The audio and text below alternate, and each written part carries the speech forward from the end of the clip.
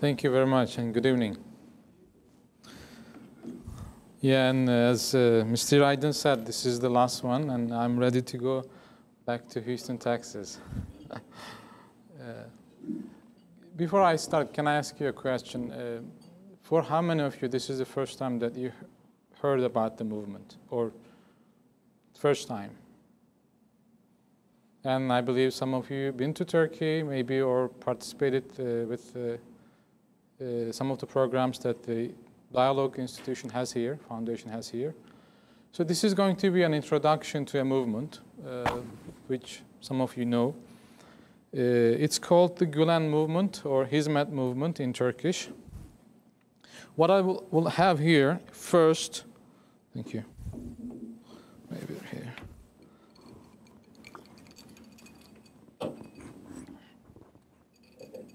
Okay.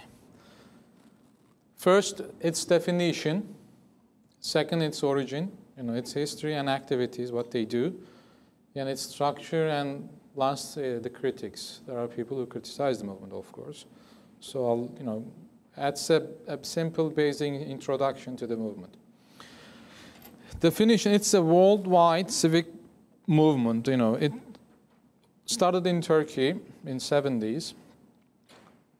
At the beginning, adherents were mainly Turkish Muslims, but it has become a transnational movement.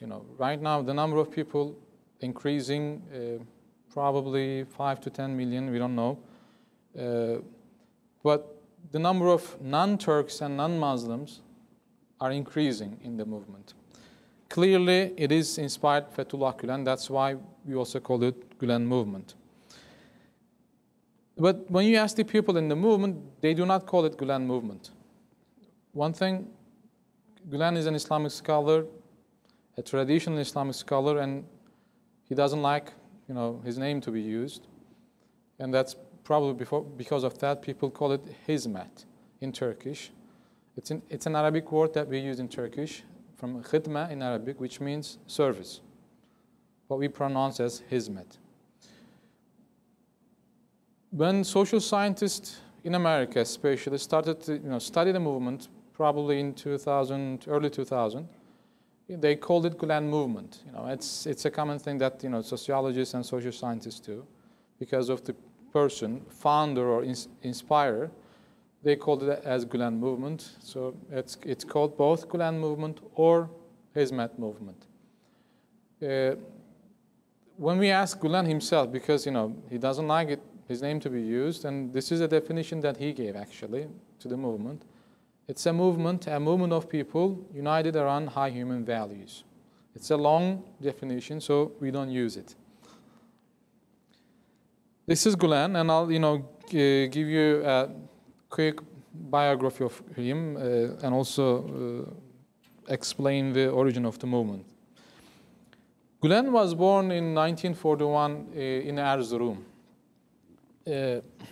I'm sure even those who went to Turkey may not know where Erzurum is. Erzurum is in the eastern part of Turkey.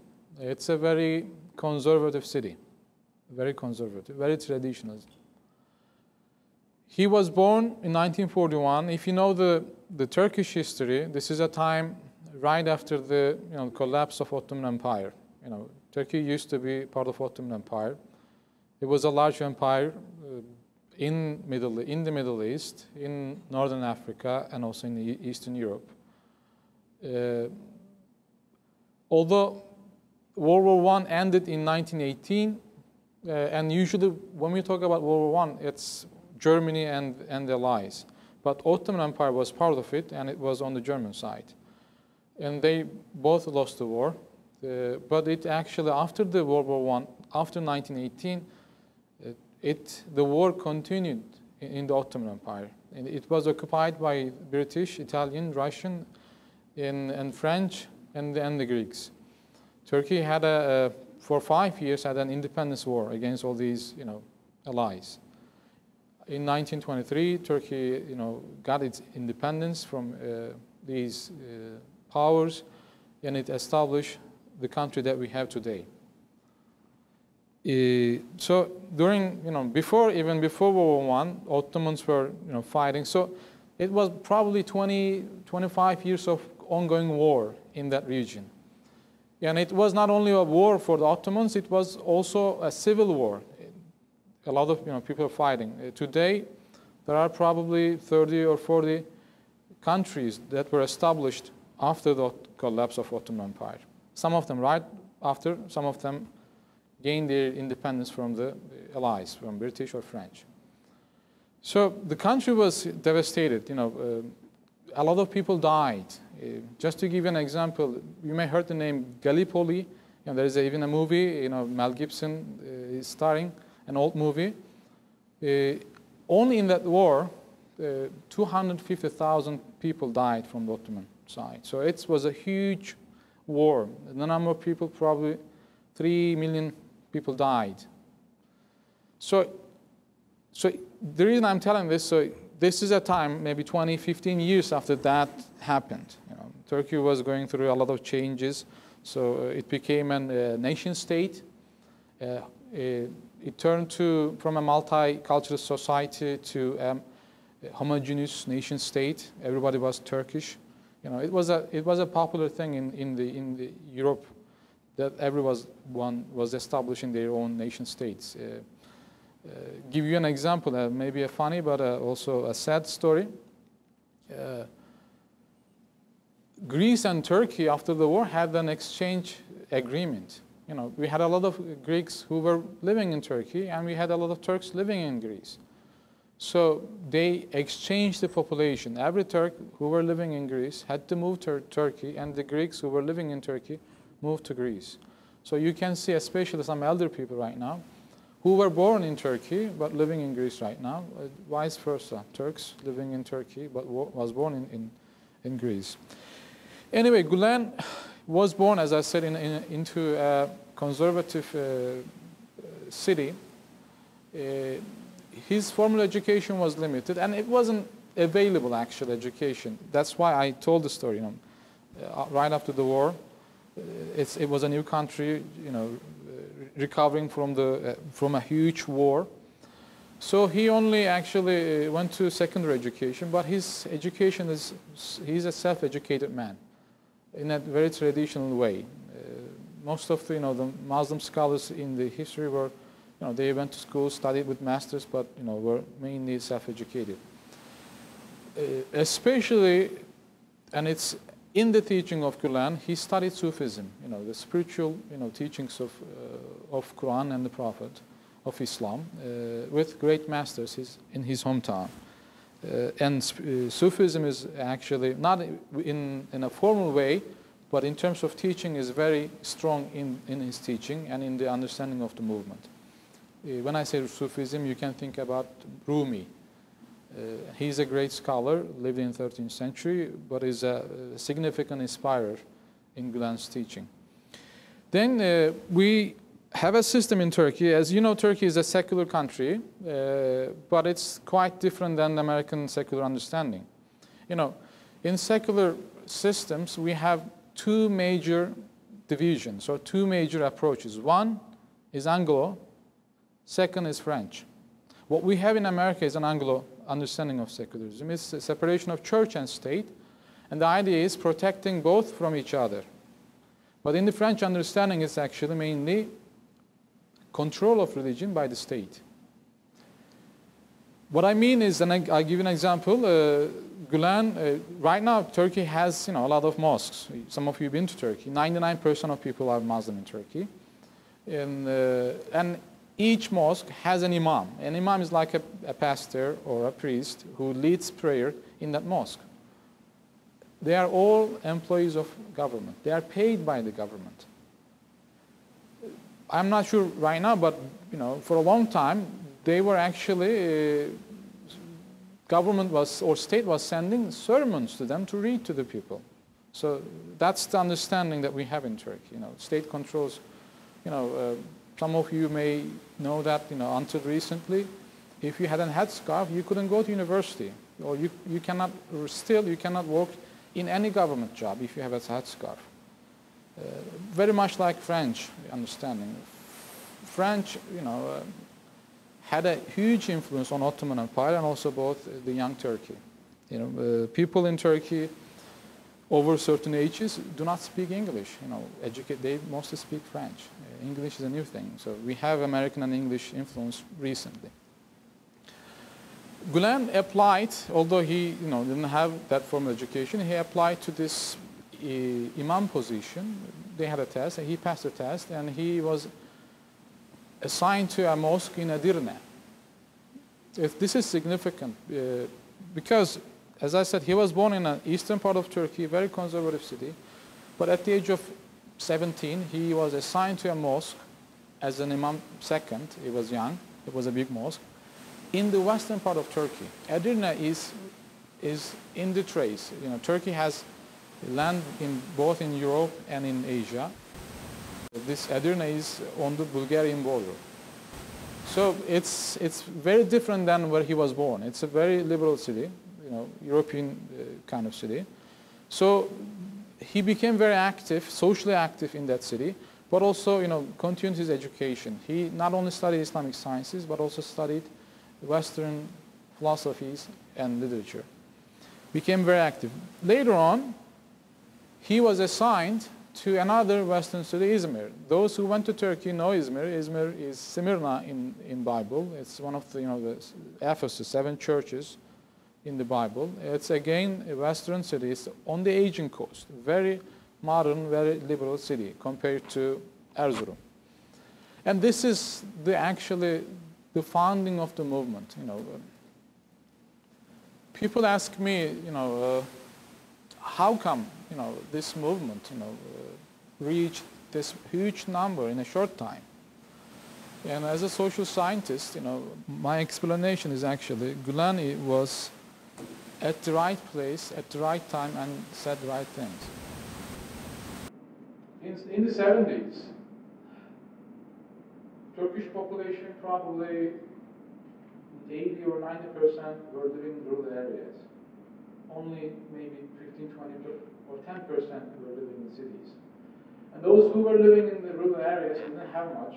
So we saw a huge immigration from rural areas to the cities. I remember when I was a child, 80s, even it continued in 80s, they were actually talking about banning, having police waiting on highways, getting into Istanbul to stop people to move into the city.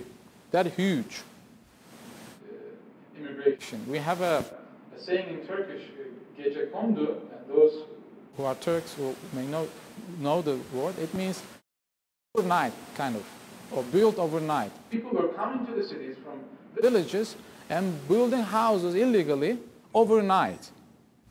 And I'm not talking about, small numbers. 50, 60% of the population, because in rural areas, the only thing they had was agriculture, farming, and it wasn't enough for them, so they were looking for jobs. But these people were usually traditional, conservative, just like Gulen, just like the city he was born. But when they came to, this urban area, a modern setting, just like in other immigrant groups, they felt insecure. I'm sure you met immigrants. When they move to a new setting, they usually feel insecure. They usually stay together at the same places. They form suburbs, close societies, because they feel they are threatened by the dominant culture. So it's like we're losing our culture. We need to keep together. You can see that in any immigrant group. So these people were, although it was happening domestically, internally, felt the same thing. Then Gulen said, you don't have to be afraid of modernity. You can be both traditional and also modern. And that actually provided a comfort to those people. And it was coming from a religious scholar, which they respect. A social scientist could have said that, but it wouldn't be that effective. Again, I'm talking about a population, a conservative, a traditional conservative, or coming to a new modern setting. And then he became also very active. Then in Izmir, he was appointed as a preacher. The difference between an imam and preacher in Turkey, an imam is leading the prayer in the mosque, and sometimes he gives a sermon. But if a preacher, is preaching, and he became a regional preacher, which means he was not stationed in one mosque, but he was traveling in the region and giving sermons. One thing about Gulen is, he is a very, very effective speaker. When he was speaking, and he was speaking in big mosques. You've been to Turkey, you saw those big mosques, historical mosques, and thousands of people can, fit in. People were coming to, 3 days, 4 days before his sermon just to have a, place in the mosque to listen to him.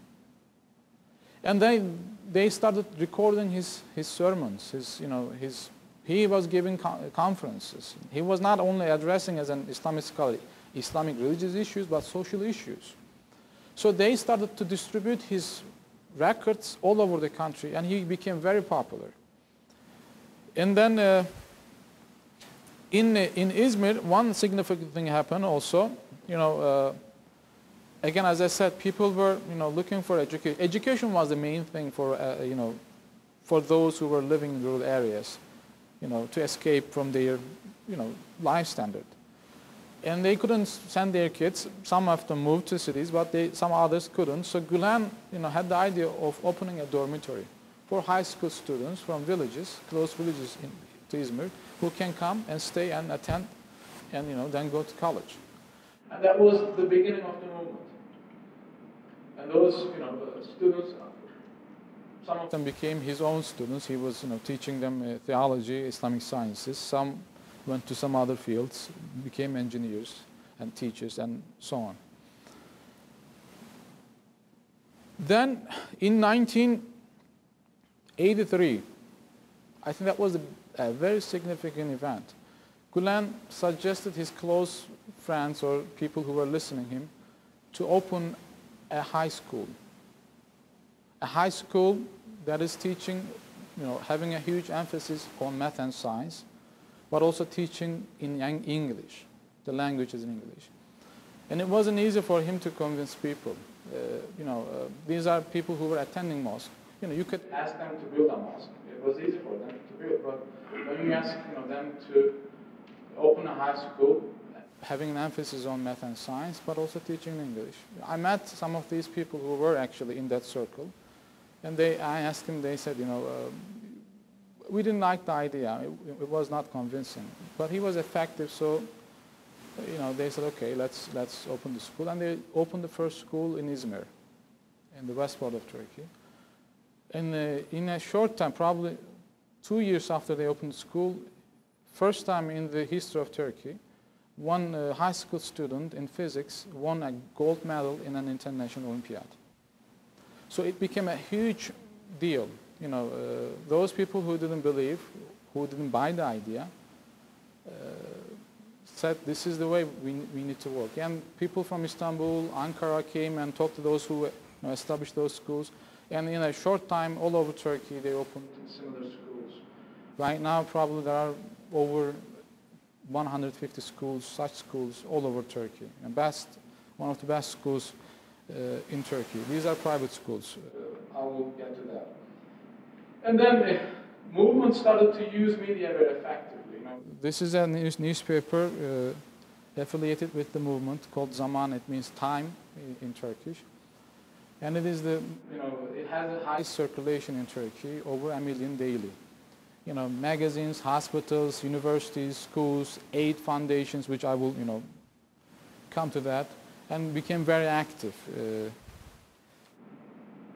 Another significant thing happened in 1990s. Gulen initiated in Turkey interfaith dialogue. As I said, we were a multi-society, having different faiths, Christians, Jews, different forms of Christianity, especially Greek Orthodox and Gregorian Orthodox community. But after the war, Turkey became a homogeneous, in terms of religion, society. We had ethnic groups like Kurds, but in terms of religion, 99% was Muslim. But we had, because of the location, a significant, not in terms of population, but in terms of position, existence of existence of different communities. Greek Orthodox, head of Greek Orthodox Church is in Turkey. The Patriarch lives in Istanbul. That's their headquarters. The Armenian, one of the Armenian Patriarch lives in Turkey. The Assyrian Church, head of the Patriarch lives in Turkey. Also, we have had a significant population of Jews, but also Turkey is a significant place for Jews as well. After the Inquisition in Spain, a lot of Jews actually were brought to Ottoman Empire and lived in Istanbul, Izmir, and Salonika. So we also have, a Jewish community in Turkey and the leadership. So Gulen in 1994, the first time, met with these leaders. As an Islamic scholar, I told you about civil war. It's a long story, but to be honest, in the eyes of Muslims in Turkey, they were not looking at these minorities in a good way, because of civil war. Greeks and Turks fought, Armenians and Turks fought, and so they didn't look at these people, favorably. But Gulen met with these people as a Muslim scholar, gave the signal: these are our people. We live in the same community. These are our neighbors. We do not believe in the same thing. We are citizens of the same country. This might be, a simple thing for Americans, but it was a big deal in Turkey. I met with some of these leaders personally, the Armenian Patriarch and also the Greek Orthodox Patriarch. They also made public statements about these events. They said they thanked Gulen for these meetings because they said the first time in our lives we felt that this is our home as well. We are the citizens of this country.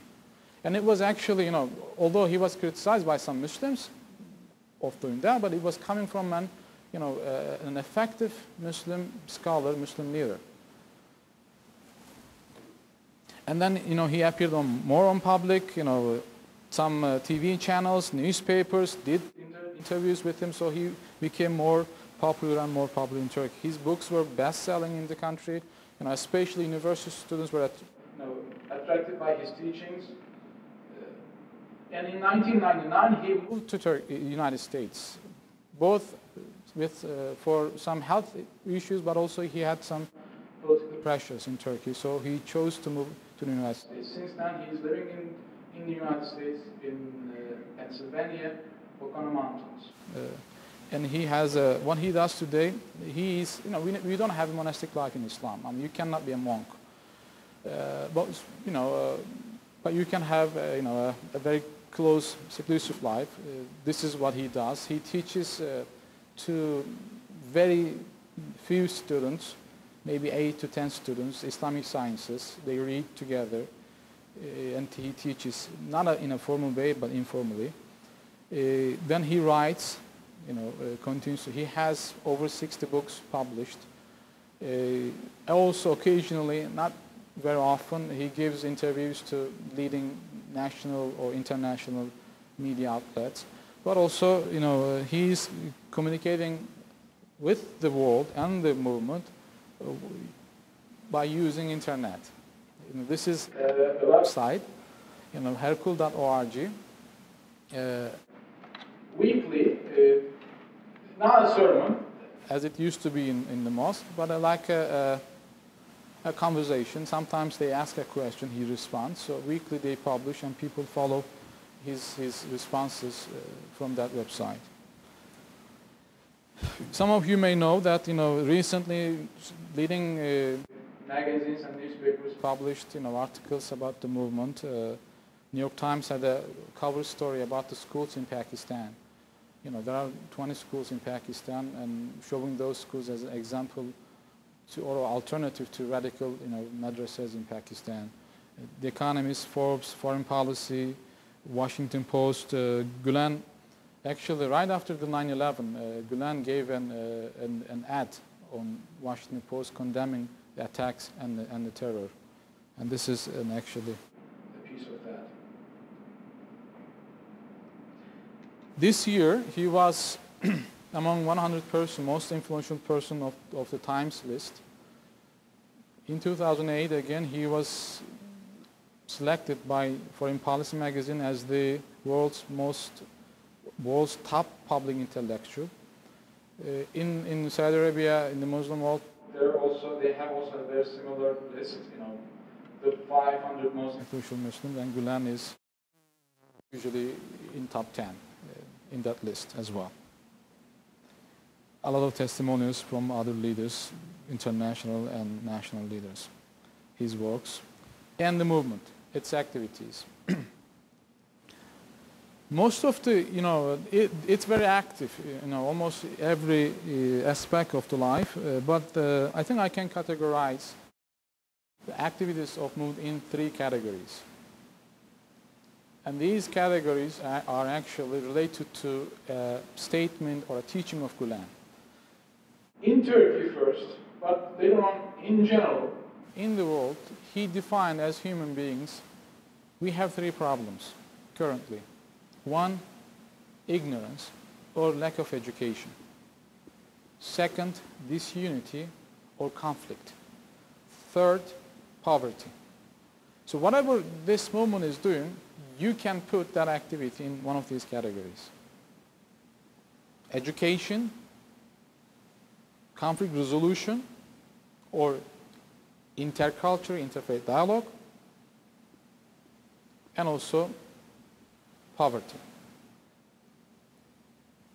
I told you about the school in Izmir in 1983, and these are private schools, funded by mainly local Turkish businessmen at the beginning, but they charge tuition. Depending on the location of the school, depending on the local society, 25 to 30% of students are receiving full scholarships. Right now, there are over 1,000 schools in over 100 countries. Schools in Bosnia, in Philippines, in Afghanistan, in Pakistan, in Africa, in Europe, in America, all over the world, over 100 countries. And they are one of the best schools in their locality. I've been to these schools, some of them, and even the diplomats of other countries are sending their kids to these schools because they are the best schools. Especially in Africa, or especially in those countries, you don't have a good education system. They apply an international curriculum, but also follow the state or the local curriculum as well. There are schools in Bosnia where you have, it's not only education, but also coexistence. There are schools in Bosnia where you have Serbs, Croatians, and Bosnians attending to the same school.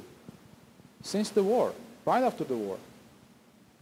We have schools in northern Iraq or in Iraq, 17 such schools in Iraq, and also as university, where you have Shia, Sunni, and Kurds attending to the same school. In the Philippines, you may know there is a tension between Christians and Muslims, but there is a school in the Philippines where you have Christian and Muslim students are attending to the same school. Thomas Michel, a Catholic scholar who was the director of Interfaith Dialogue for Vatican for some time, also a social scientist, went to this Philippine school and studied that school. And while you have a tension outside, the parents of these students are fighting in a way, but they had a comfortable, coexistent, peaceful environment in school. That's why he called these schools as peace islands. In a way, there is a turmoil happening, but it's an island, but safe, they can stay. Not only private schools, but also tutoring centers. This is a term that we use in Turkey. As Mr. Aydin said, my studies are actually, focusing on conflict resolution, and especially I'm looking at the Kurdish conflict in Turkey. That's, my main study. And those who went to Turkey would know, eastern part of Turkey and western part of Turkey are not the same. There is, a difference in terms of economy, prosperity, culture, and the Kurds are mainly living in the eastern part of Turkey. And so there is a huge conflict going on over 30 years. Over 40,000 people died in this conflict. There are schools, plus these private schools, but there are schools and tutoring centers for those who cannot afford. These are free. And actually you have to be, or your parents have to be below a certain level of income in order for you to be accepted. I was there in 2011, and they had 250 such centers, having over 1,000 students, just in Turkey. The second major category is aid or poverty reduction. This is an organization in Turkey. It's called Kimse Yok Mu. This category is not big as the education activity. It's probably new, if you compare it to education activities of the movement. But it's getting big and bigger. It's called Kimse Yok Mu. It means, is there anybody in Turkish? We had an earthquake in 1999 in Turkey. 35,000 people died in that earthquake. And this was an actual cry of a person who was actually underneath of a building, asking, is there anybody to help me? So it became the name of this organization. And in a very short time, this organization became the largest, the biggest aid organization in Turkey. They do collect, donations from Turkey. Overall, probably most of their donations are coming from Turkey, but also from other places. But they distribute to other places as well. In Africa, other places, they have a program very similar to Doctors Without Borders. They have doctors from Turkey go and visit, other places, do health screening, operations, simple operations. They repair schools, clinics, build hospitals. And they do not discriminate. It's not only for Turks. I'll give you an example. This is actually a quite interesting story.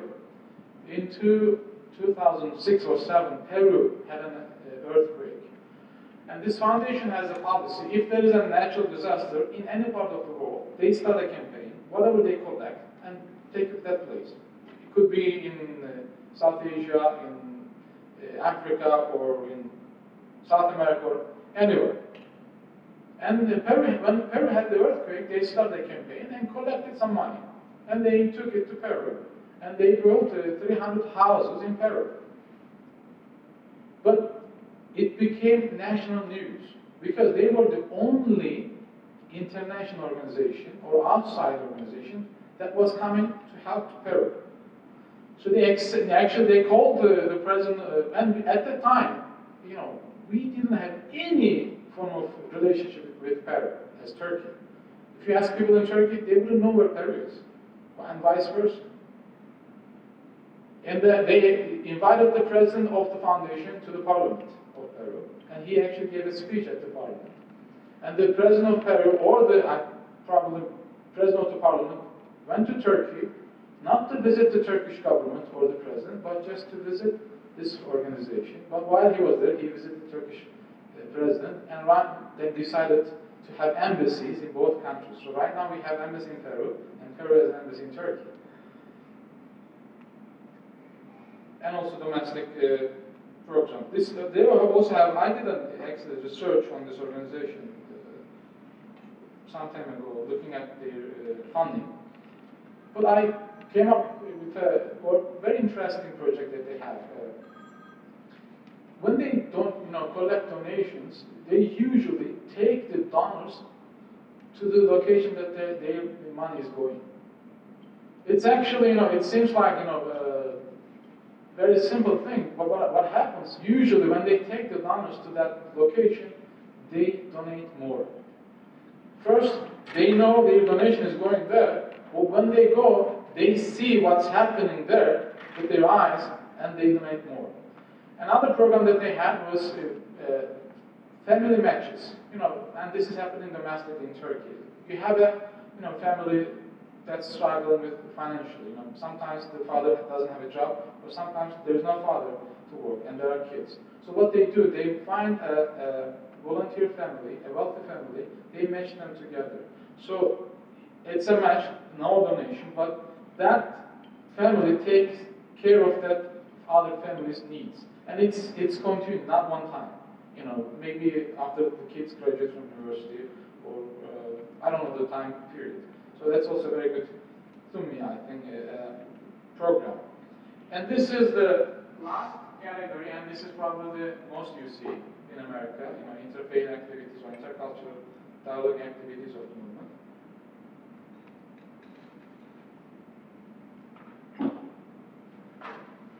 As I said, in 1990, started in Turkey, Gulen started interfaith dialogue, and then it became interfaith, intercultural dialogue.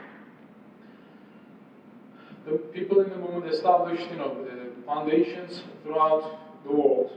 Very active in America. These are organizations, active organizations, or umbrella organizations in America. They do, and most probably some of you have attended, dialogue dinners. People come together just to know each other. They do, dialogue trips, conferences, panels to educate each other. The main idea here is, we don't know each other, and that's why we are afraid of each other. Once we know each other, there's no need to fear from each other. And that's actually just to increase that knowledge of each other. That's the whole idea. And also, accept each other as we are. We don't need to be the same. We don't have to believe in the same thing. What we need to respect each other. My brother and I do not believe in the same things. We don't have the same life, but we are brothers. If he needs me, I'm there for him. If I need him, he's there for me. So we don't have to be exact. And it's impossible. It doesn't happen. Within the communities as well, in the same communities, we are different. But we need to learn, live together, and hopefully work together. This is probably a next step. In Texas, our interfaith activities, of the movement activities, started early 2001, and a huge relationship has happened. And I hear from all sides. They say we have talked too much. Let's do something together. Let's say there is a good project. You can be a Christian, a Jew, or a Muslim, or a Hindu, and you will find a motivation in your faith to do that. But at the end, we'll do something together for the community. And I think it will happen soon. This is also a project in Texas. It's called Texas Interfaith Peace Garden, funded by the movement. It's under construction now. And you can guess the size. I think that's why they put the cars there, so you can know it's a good size of buildings. A synagogue, a mosque, a church, a mosque, and a synagogue at the same garden. They will be not functional in a way like operating mosque or church or synagogue, but people will come there, students will come there like a museum. They will visit all these places. Maybe they are planning to have special, ceremonies. Maybe if there's an interfaith marriage, they can have there.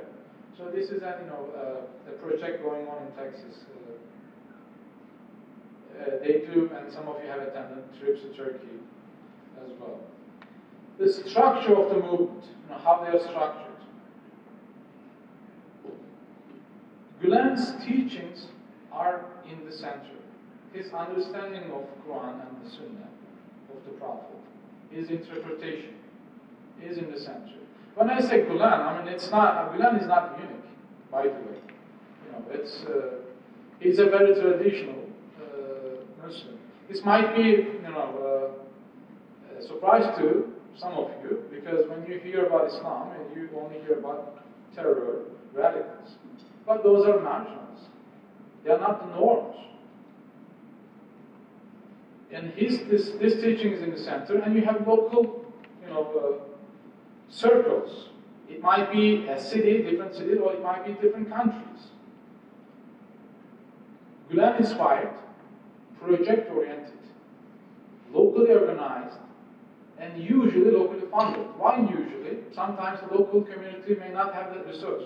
Just like, let's say in Africa they're opening a school. So they don't have resource in Africa.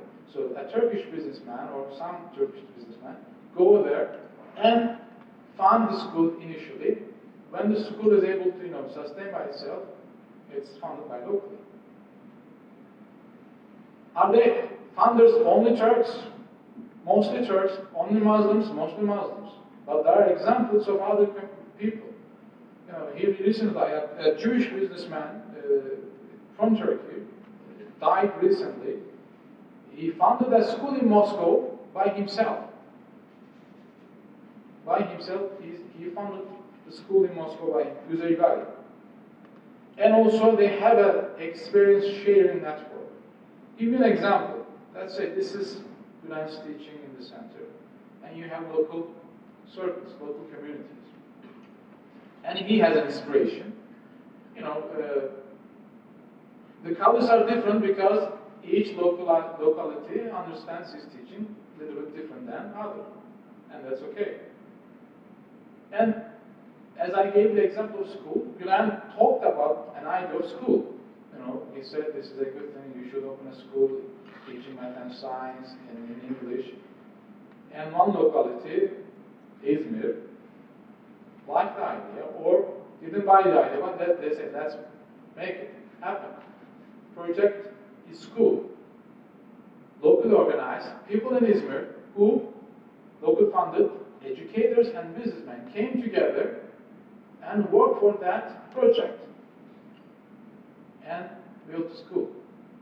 They have an experience sharing network. So Istanbul, or it might be another city, saw the school, saw the project, liked the idea, came and built the school. Slightly different color because they have their locality. Same thing happens in other places as well. Finally, the critics. And I have a book on this subject, and I will not get into details. If you ask, I'll try my best to address. Since it's an introduction level, you know, I don't want to lose you in details. There are two groups, you know, in Turkey who are criticizing the Gulen movement, and the strongest one is the ultra-secular elites, what we call them laicists. You know, when I gave the example of rural and urban population, elites were living in the urban area, and they had maybe 5–10% of the people had the 90% of resources. They controlled it.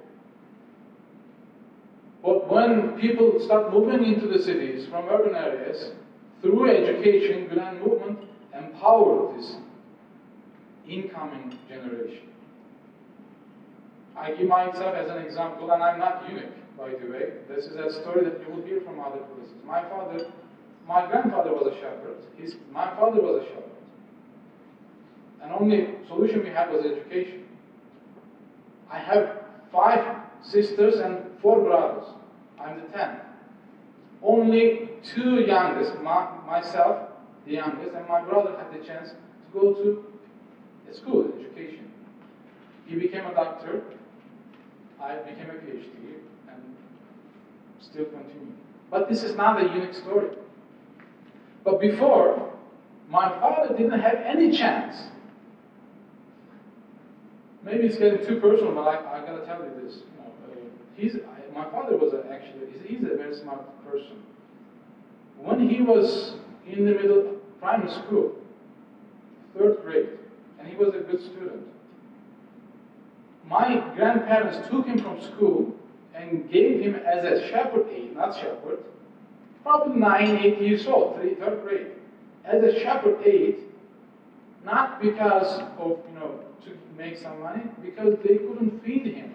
Just, you know, they were just giving him meals, that's it. He worked a couple of years as a shepherd aide. And that was the case. I gave the example of Ottoman Empire, the collapse. So that was the situation for most people, except 5–10% of elites living in the urban areas, controlling the resources, stationed in the army, in the bureaucracy, in the state. And they also, you know, enforce their ideology on people. We have a Kurdish problem myself. I'm from a very nationalist, you know, region. But I study, you know, Kurdish conflict. I went to the region. We have probably 15–20 million Kurds living in Turkey. But you couldn't be a Kurd. You had to be Turk. They forced them to accept an ethnic identity, which they were not. At the beginning, they even didn't accept there was an ethnic identity as Kurds. They said they are mountainous Turks. This is in the military books. In 1980s, I'm talking, not that old. But when people, started coming to the urban places, not only educated people, but people started doing trade, business. So it actually threatened this establishment. I can understand why they are criticizing, because they are losing power. And that's the biggest group that criticized the Gulen movement. The second group is a very different group, and the first one is the radical Islamist groups. They especially criticize the interfaith activities of Gulen. They even say, Gulen is actually working for Vatican. He's actually, with these interfaith dialogue activities, he's making it easy for Vatican or Christians to Christianize Turkish population. You may not believe, but this happened in Turkey in 2007 or 8. They produced a DVD saying what I just told you, that Gulen is working for Vatican, and distributed that DVD in every mosque in Turkey. That they publish books, magazines, newspapers, stating what just I told you. It's a minor group, but very active. In America or abroad, there are two groups that are critical of the Gulen movement. The first one is Islamophobia network, xenophobic people, and there is no way you can stop them. Just their character. And I think we don't need to do anything. Us being foreign, us being Muslim is enough for them to criticize us. And I think this is not a big deal because this has happened to any newcomer. Jews had it, Irish had it, whoever came to America had it, or to other places. It's not unique to America, but I'm talking America. So I think it will pass. It's our time. It will pass soon, hopefully, when we have a new group. And the second one is not an independent group, but it is actually related to the first group in Turkey. When you were a businessman in America, or you were working in the state or the government, and you were doing business or having a relationship with Turkey, you were dealing with elites, because they were the wealthy people, they were the state. So if you are a statesman here and doing that, so they have a long relationship with some groups and people in America. So they are using that relationship to put pressure on Gulen or the movement. What they say, these are from my book and from websites, books. Those who are interested to know about, I suggest. I think I have a couple of copies I can give to those who want to have. The first group in Turkey and their friends or their friends in America do not say this over here. They usually say, Gulen is establishing a radical Islamic country in Turkey. He will actually turn the secular system to an Iran-like country. But in Turkey, they say Gulen is in America and he's working for America. CIA is funding Gulen. There are books, and it was, proven. There are evidences. Some of the authors were paid by the military. His books were bought by the military and distributed freely. And it just say one of the books it says Imam in America. Behind White House, Gulen's picture. So that's he's funded by CIA. But over here, they don't say that. They say, Gulen is, trying to establish a radical Islamic country in Turkey. The Islamists are saying that, as I said, Gulen is working for Vatican. It says, who is this hidden cardinal? And they say, some extremes of them, Gulen is actually a hidden cardinal. He's not a Muslim. He's actually a hidden cardinal, hiding his identity. groups in Europe and America are saying that, xenophobic groups are saying that, it's like a Trojan horse. Don't buy their interfaith activities. Actually, they will convert you. They will, take over America within, like a Trojan horse. And Trojan horse, by the way, is in Turkey. The movie is actually shows it in Greece, but it's in Turkey. So they show, you can see the Eurobia. Gulen will establish a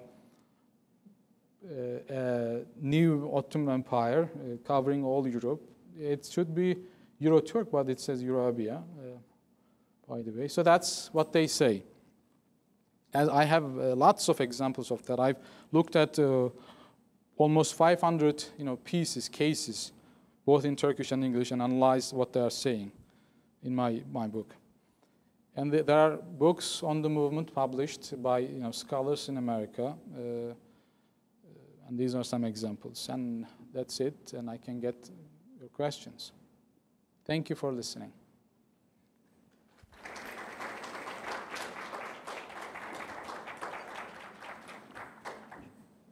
Thank you so much, Dr. Koc. Now I'll turn to your questions for Dr. Koc. Please welcome to ask questions. Unfortunately, we don't have a microphone. I'll try to repeat your question for the rest of our guests. Any questions?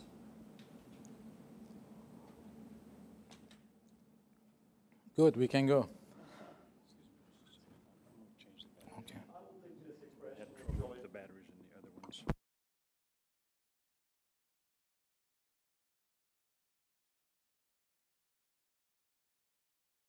It's either I have explained everything or nothing. I think we can.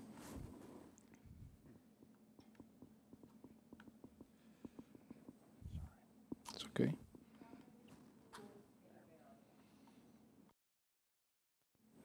This is when you read, blogs and things, they claim that there are over 100 schools in America, and that's not true. As far as I know, there are 3 schools in America that are like the schools that I explained. Private, funded by, businessmen, charge tuition. But there are schools which are different, charter schools, and they claim that they are Gulen schools, and probably you read about those schools. But charter schools are, as you know, are state schools, public schools. And some of the founders of these schools are Gulen inspired. But I do not call them because those are state schools. They are very different than the schools that I was telling. The other schools have their own curriculum. They can do, funded by the businessmen, charge tuition. Such schools, as far as I know, there is one in New Jersey, one in Chicago, maybe 2 in New Jersey. I'm not sure, because there's a very high Turkish population in New Jersey. Not Houston. We are actually hoping to have one in Houston, but I'm not sure when. There are charter schools like that in Houston, but as I said, they are public schools, founded by some of the founders, leading founders, are inspired by Gulen, but they are not, similar to these schools. They are public schools. Yeah, exactly. Just like funded by the government. It's charter schools are like you may know this system more than me. It's I think a different way of government funding the public schools. You have regular public schools, but you may have a foundation that is actually applying for funding and establishing the school, but it's also a public school.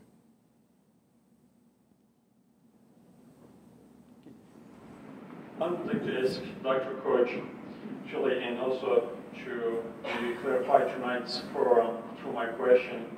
Why is Gulen movement important to us as an American? Why do we have to care about the movement, or why do we have to learn about the movement? Or do we have to learn, or just what's the significance of knowing about the movement, especially as an American and in the United States? Thank you. I think it's a very good question. I should have addressed that. There might not be anything for you, you may not have an interest. There has been some studies, only 6% of Americans heard about the movement, mostly positive, but some negative as well. As I said, some people are actually very active, as such they are paid to defame the movement, but mainly positive. I think it is significant because when we hear about Muslims, when we hear about Islam, as I said, we mostly think radicals, terrorists, but that's not the case. And this movement is an example of that. It's a pro-democracy, pro-Western movement, but also traditional Muslim. If there will be, this might be a naive, idea. If there might be a peace, and we don't like conflict, most of us at least. And I think this will offer a chance, at least to have someone to talk to, who's very, active in its mainland, but also, open to talk to the West, to others. By the way, it's not only interfaith dialogue, or Abrahamic dialogue. If you go to China, if you go to India, it's dialogue between that particular religion. I was in Taiwan. The dialogue was between Buddhists. Again, locality. That's there. So I think it is important, and also sometimes people ask, especially after the terrorist attacks, something happens, is there any Muslim, or are there any Muslims who are, condemning that, or they are accepting that? And I think this movement is clearly says that and shows that. Yeah, we speak against Gulen, as I showed you, not only after 9/11, it was just right after 9/11, but every attack happens, he publishes a statement condemning that attack and stating, this is important, that there is no way of terror in Islam. You may try to talk to radicals, but you won't be effective. They don't accept you. But we are Muslim, and we read the same text. And we say, brother, that's wrong. What you are doing is not in Islam. That's terror, and you shouldn't do that. And it's more effective. I gave you the example of Pakistan on the New York Times. When the people from the movement went to Pakistan first time, they had a huge hard time. They didn't have, they had ties, they didn't have beards, they didn't dress like, I don't know if there's a Muslim dressing, but for them it was a Muslim dressing.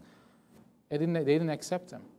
But these people were, sincere, Muslim, praying, practicing, but they were not radical. They were friendly to anyone.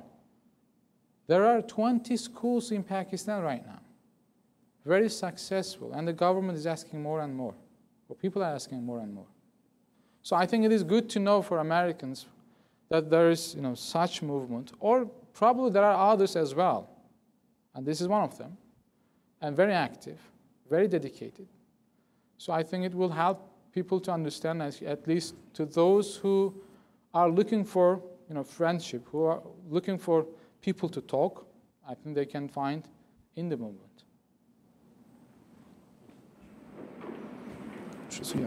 Any other questions? Yes? Are there organized groups in the United States of people who identify themselves as following this movement? There are organizations, like dialogue organizations I showed you, and the movement in general, they don't have a membership. Social movements usually do not have membership, but they have what we call social movement organizations. It's an SMO, it's a social movement organization. That is an organization, an institution that is actually implying the goals or the ideas of the social movement into existence. So there are such institutions, many, especially, as I said, dialogue. These are very active institutions, and they have usually non-profit organizations, umbrella organizations, and this organization is also is inspired by the teachings of Gulen. They may have membership as institutions, but the movement doesn't have membership.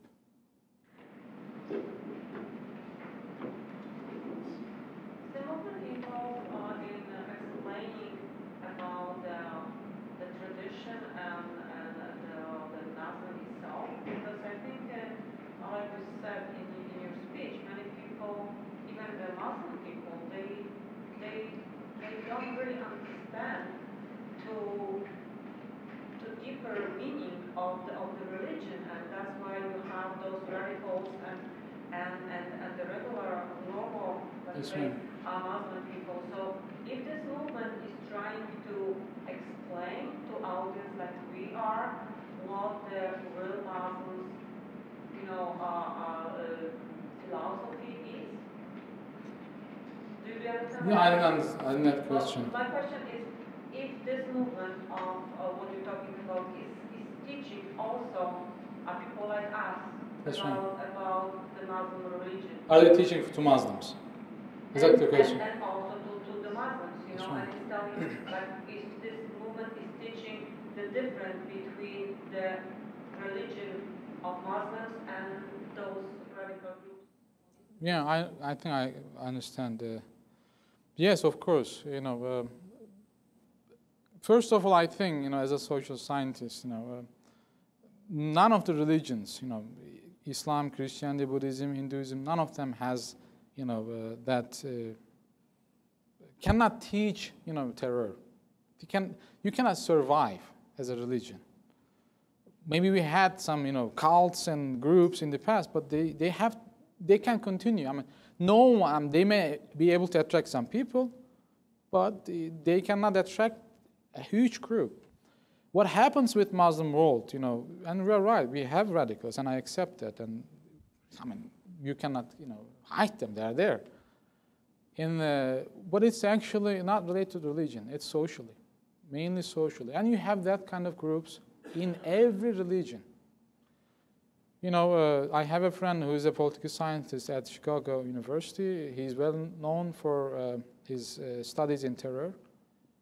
The biggest or the terrorist organization that commits most crimes is a Buddhist organization, Tamil Tigers.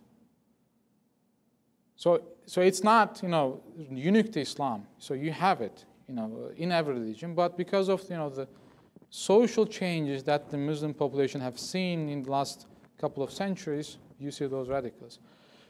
To your question, of course, the movement is teaching. Its members, I've been to many churches. When they have these events, usually what happens, this is a lecture, I believe.